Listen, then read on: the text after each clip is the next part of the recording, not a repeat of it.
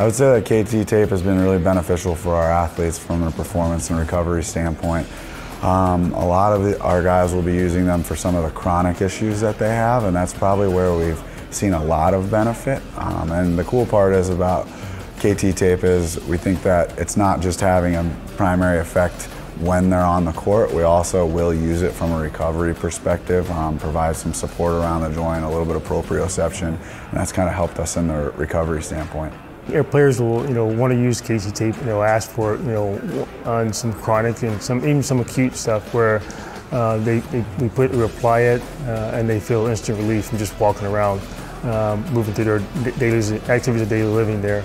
And that's where I think, players like to, leave the facility with something, and KT tapes allow them to do that discreetly underneath their clothes or their socks, and they respond pretty well to wearing it, really until they see us for the next treatment. The first feedback when you first apply KT tape is how unintrusive it is. The player doesn't even notice that it's on most times. And then the next day, it certainly helps with, reducing the stiffness in a joint or the ankle.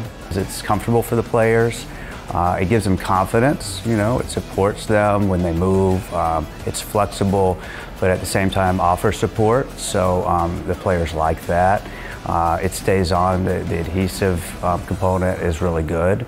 So I would say those are some of the best attributes of the tape. Its ability to actually adhere to the skin and stay adhered, and some products don't do that. The type of tension that it provides is perfect for what we need. And that's really important for the player, so they don't have to change the type of tape they're using all the time. And if it's got the right tensile strength, as this type of tape does, it really works a lot better.